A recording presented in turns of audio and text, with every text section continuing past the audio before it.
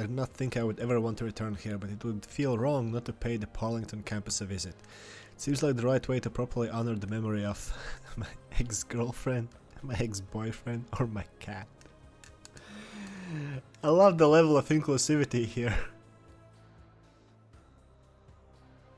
The cat, by the way, isn't for ace people. No. It's for people who don't think that any kind of romance plot here is gonna be well written, which is me.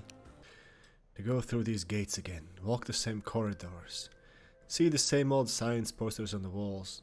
But to think that they kept Alfie in such an environment after taking him away from me.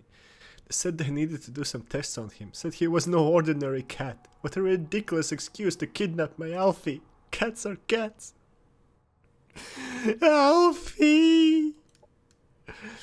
Then they took him there, locked him away, and despite my protests I was never allowed to visit. Poor Alfie. Once they had tortured you to death with their experiments, they didn't even have the integrity to admit their cruel deeds. Devoured by a penguin! Ha!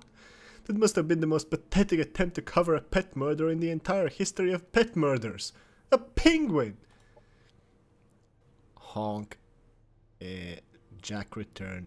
Beware. What was that? Did I just hear? What the hell is going on here? Objective completed. Is that the penguin there?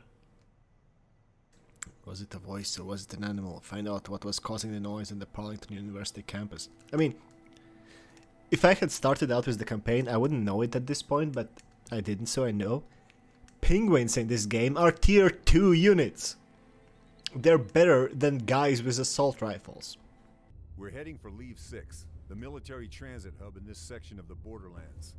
The crew is already speculating about visiting the Elysium parks. Gambling, booze, and promiscuous androids. Oh well, after 2 centuries of sleep... Promiscuous androids.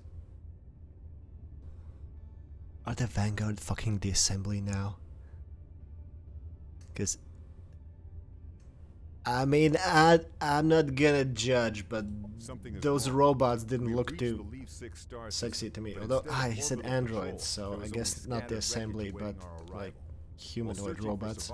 The Vanguard Central Command will know what is going on. In the meantime, we should keep our eyes open for the commanders of the Ruby Emerald and Sapphire Squad I mentioned. They could be trouble.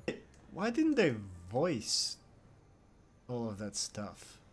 It can't be that expensive. Like, they voiced the tech tree, for fuck's sake. I would think that voicing the campaign characters is more important, but okay. Okay. Yay, Tappels. It's slewing its antenna in excitement. Who programmed this thing and why? Come here, Tappels. Now there's a good boy. Though you have to promise to never run away like that. Just look what you got all of us into. I mean, maybe fucking program it to not run away. You could program it to be a dumbass. What, like, deliberate dumbass. Why not program it to not be one? Stay away, repulsive creeps. Didn't you already do enough damage to us the last time? There, sister, don't cry. It's not these humans' fault. They're slaves to their instincts just as we are to our programming. Stick to your programming. We like to be used. Ooh, kinky. Calm yourself, androids. We have nothing in common with the people who damaged you. Oh, those promiscuous androids. I mean, yeah, they like to be used. And also, yeah, exactly what that was about. Okay. Why are you wearing their uniforms? Also, it is rude to call us androids human. We have names. Very well, M3. You have a number. Come on. What's my casus belli? Nemesis of the Kirko?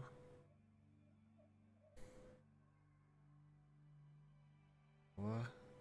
Can I like just be hey, I kinda like you actually.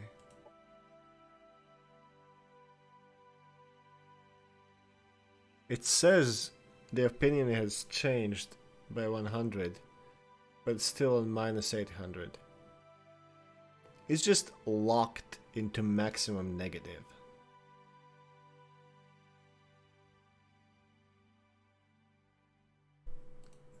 The game didn't even tell me why. It should have just told me that, yeah, no, nothing's gonna happen if you compliment her. There's no way out of war. Just fight. Okay, it's fair. I can roll with that. Objective